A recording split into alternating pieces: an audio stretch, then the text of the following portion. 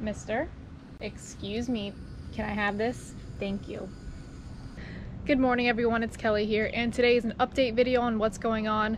I've been pretty vacant for a couple days just with everything going on with this guy that I gotta update you guys on. So when we got back from Louisiana, I picked up this beautiful little puppy named Finley. He's a golden retriever, and I have been looking forward to this moment for a very long time. He definitely is a puppy, but he does have some health concerns that I wasn't aware of prior to getting him, and there wasn't really anything they could tell exactly when he was so little. It just kind of came out when he got a little bit older. He's 11 weeks right now, and he is getting into an alligator school. Hi, Finley. Oh my gosh. He's notorious for walking straight up to the camera and hitting it with his nose. So let me get started. Long story shortened. I'm gonna try. Ow! Jeez, my pinky! He's got some sharp little teeth. One moment, I have to discipline him. Finley, no! Okay, so where to begin? I've been pretty distant lately with YouTube and filming because, as some of you guys know, my family dog Jazzy has battled with seizures for 11 going on 12-ish years, and it's just been really hard just watching her kind of suffer through the seizures, and not only the seizures but the medication. Now seizure medication is pretty hardcore: phenobarbital, Keppra, potassium bromide. She's on all three of them as she gets older. Medicine just keeps doubling up because she's gaining weight and she's getting older and her body's getting acclimated to medicine, and it's hard, really hard. If I had another epileptic dog again, where, you know, 1 or 2 seizures is, you know, okay, but I mean, when they're having, like, they're a real seizure dog, I can't do it again. But not that Finley has seizures. I prayed and prayed and prayed that when I got a dog, it would be just really healthy. I would put it on the most healthiest, pristine diet, exercise, everything like that. So anyways, we get back from Louisiana. If you guys haven't checked out my Louisiana videos, they're actually pretty good. Same with Blue Gabe's. It was a pretty awesome trip. I mean, we got massive alligator gar, and we went bow fishing and rod and reel, and we went shrimping, and like, we did everything we could within a week there. So with Finley, so I took Finley to the doctor, or to the vet I should say, a week after having him, and he's drinking water. Excuse me. You guys are gonna see in a minute what I'm about to do, and I'm gonna explain why. I'm gonna let him drink though. Alright, that's enough. Okay. Finley has Megaesophagus. I've never heard of it before until now. It's where his esophagus does not work properly, where the muscles in the esophagus don't push food and water down into the stomach. Therefore, if he eats or drinks, I have to hold him or put him in a chair so gravity can do the work. Now, it's not technically the worst thing that can happen, but it's not very good either. And one vet was telling me that, you know, if she wouldn't judge if I did put him down when I was at the vet 4 days ago.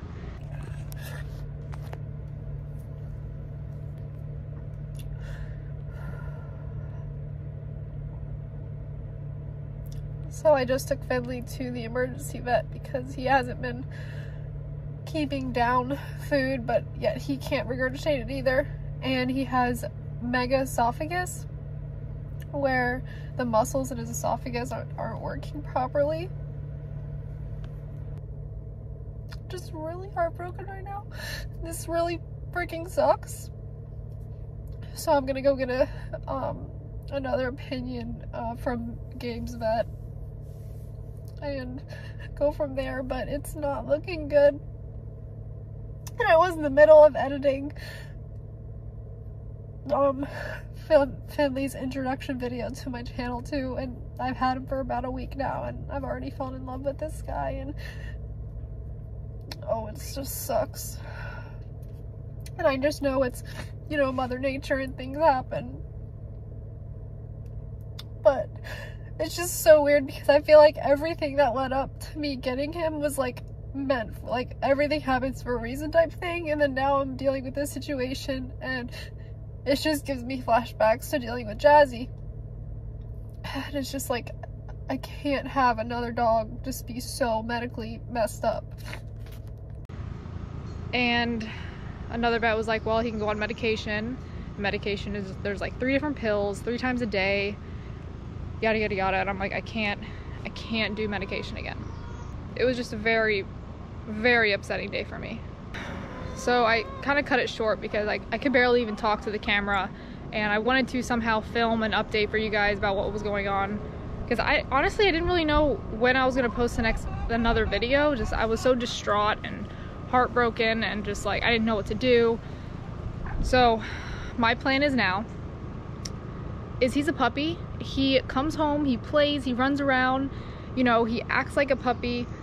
And I'm like, I can't just go take this dog to the vet, like, to get him put down. Like, it just seems crazy, because like everything with him is good, but his stinking esophagus. You know, it'd be different if he was like lethargic, like on the ground, like no appetite, not moving, like then I would understand. But like, he's literally a full-on puppy. Looks as healthy as can be. I mean, he's a little skinny due to the ME, which is Megaesophagus. So I'm trying to fatten him up as much as I can, but I do have to feed him smaller meals a day, more frequently throughout the day. So, little buddy. So I'm going to let him live his best life. One thing with Megaesophagus is they are very prone to getting aspirated pneumonia.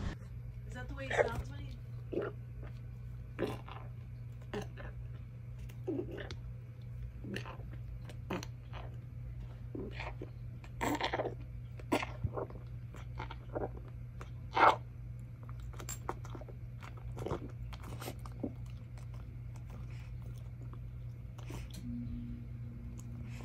Which is the potential quote-unquote killer of the disease.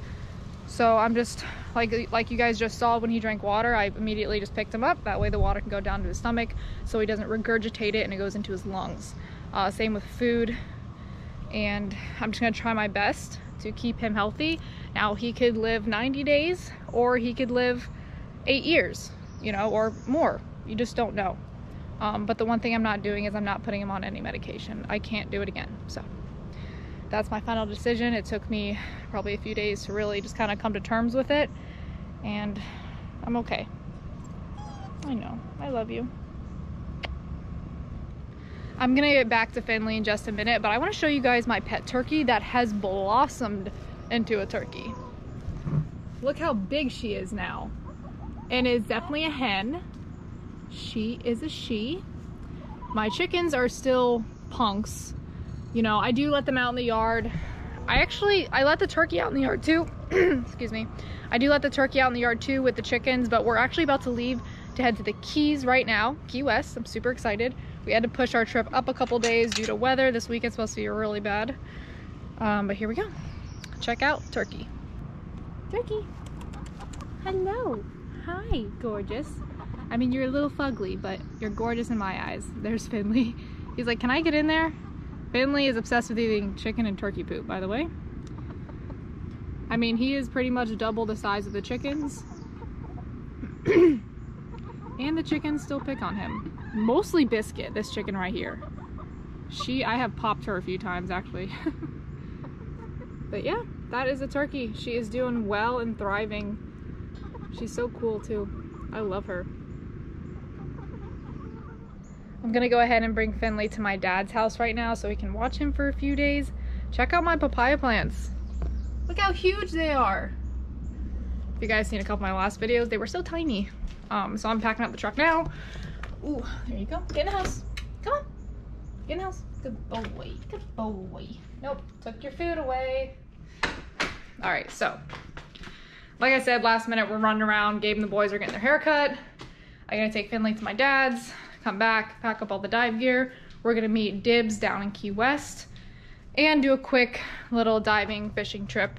Like I said, this weekend's supposed to be super, super bad, of course. So that's that. I'm gonna get on the road. When I'm driving, I'll explain to you guys everything that went down at the vet and go from there. You good boy? You good boy? You are a good boy. You are. I love you. I love you so much. You have to stay in the truck, baby. Fueling up. I have his crate back there with a little gate just in case my dad needs it. Oh, excuse me. You have to stay in the truck or you'll get hit by a car. So, let's see where to begin. Redneck and Finley do get along. I mean, in the mornings, Redneck's a little cranky and the dog like wants to play. He wakes up at 12:30 to go potty, 4:30 to go potty, and then by 6 a.m. or 5:45 a.m. he is wide awake. So I've been kind of an early bird lately because of him. Yeah, so about 7 days after I had him, I was feeding him 2 meals, a little on the larger side because I'm trying to fatten him up. He is a little skinny for a puppy, so I'm like, you know what, I just need to feed him some, right? So that's what I was doing.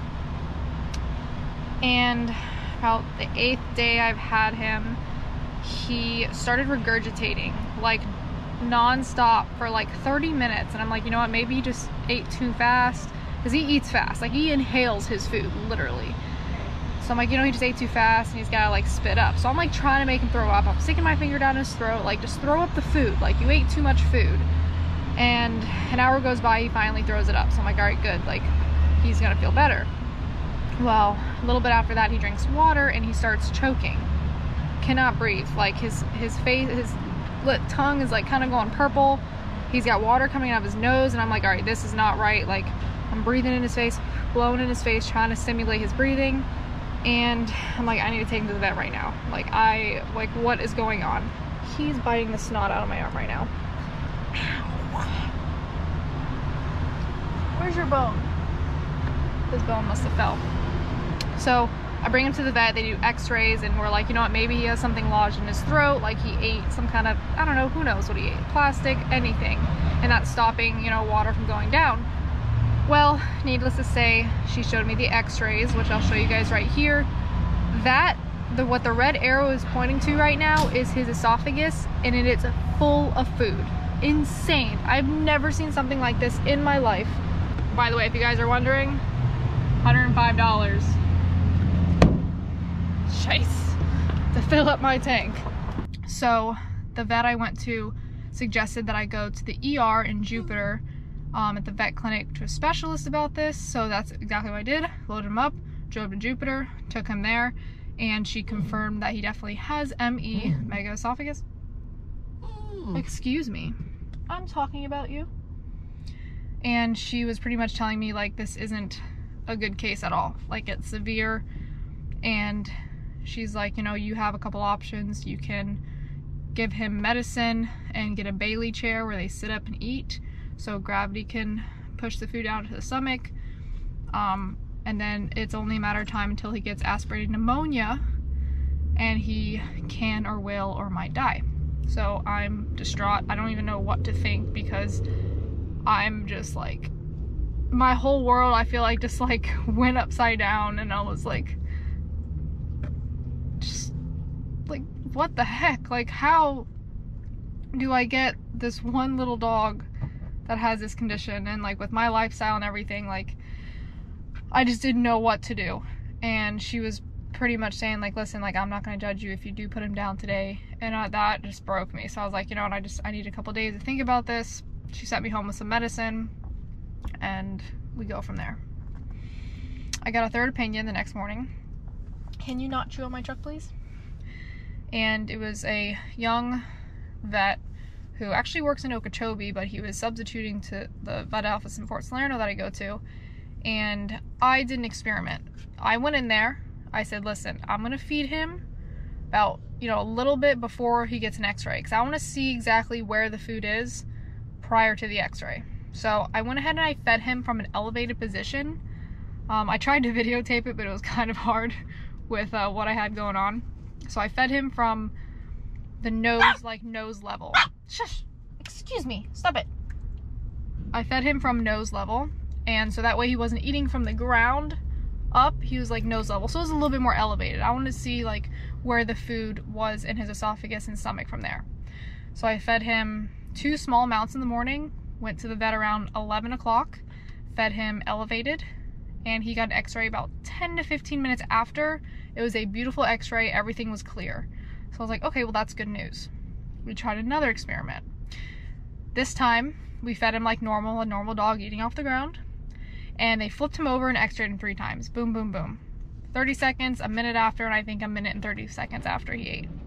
And all the food was still in the esophagus, so that told us that he definitely had this esophagus issue. So now where do I go from here? I've made the executive decision after thinking about it for a few days on what to do. I do have a week's worth of medicine just in case I do need it.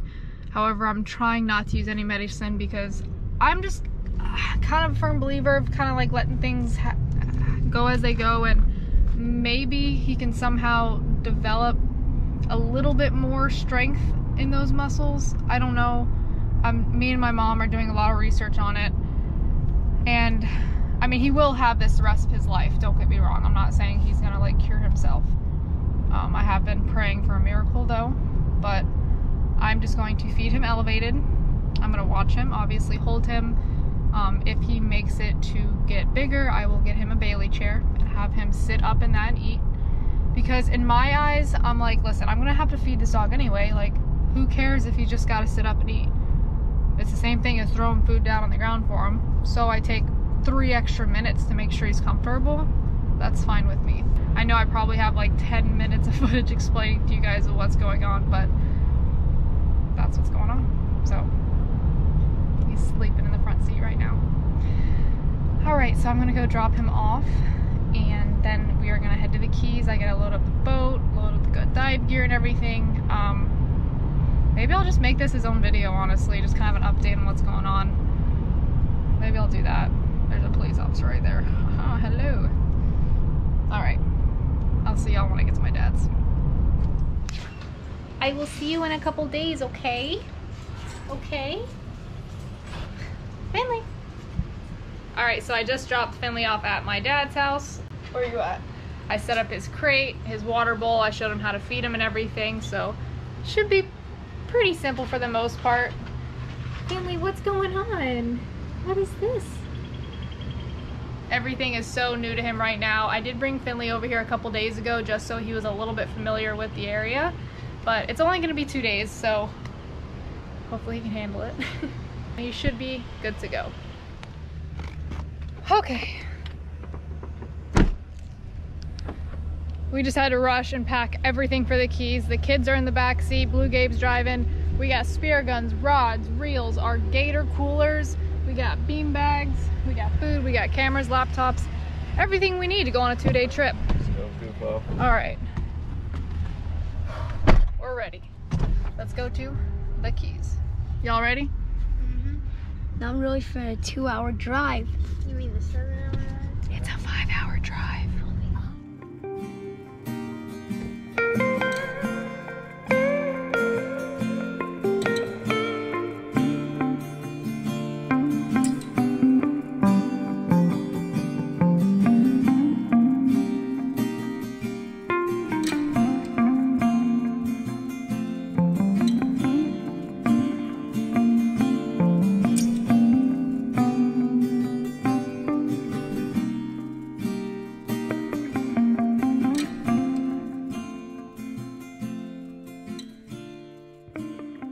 We just made it here to Key West, and the roosters and the chickens are crowing. Jake, do your best rooster voice.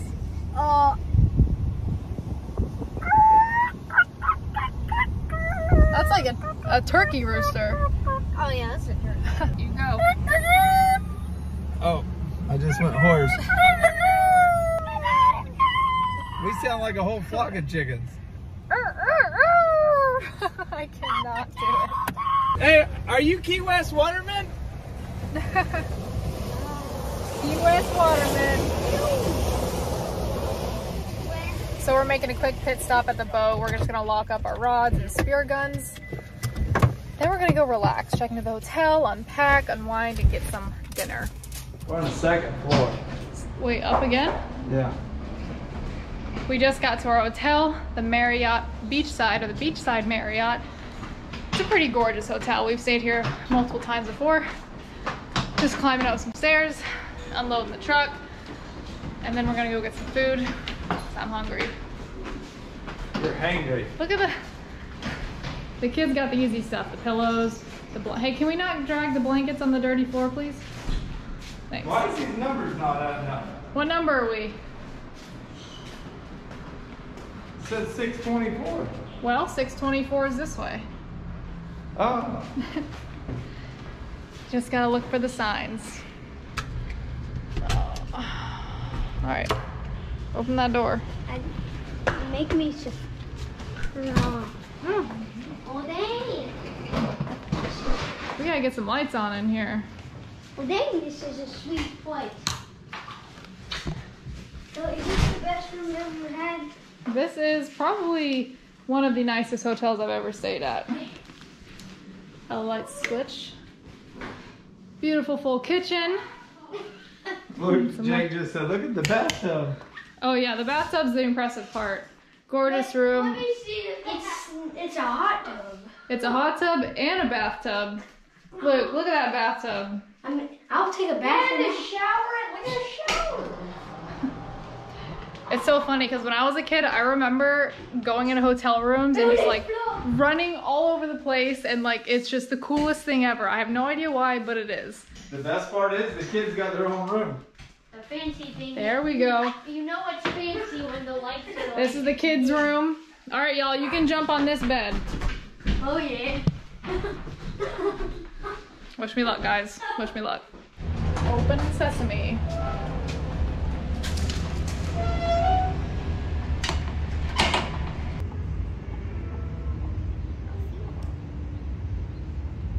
Look how little they are. Aww.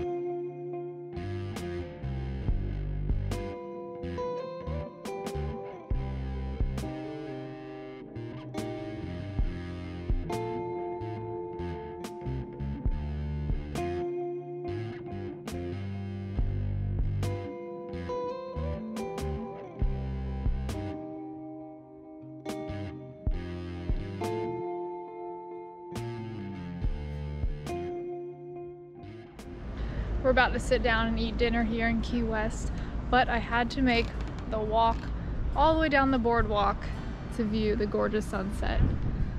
Sunsets are probably my most favorite thing in this world because I like taking the time to just unwind at the end of the day.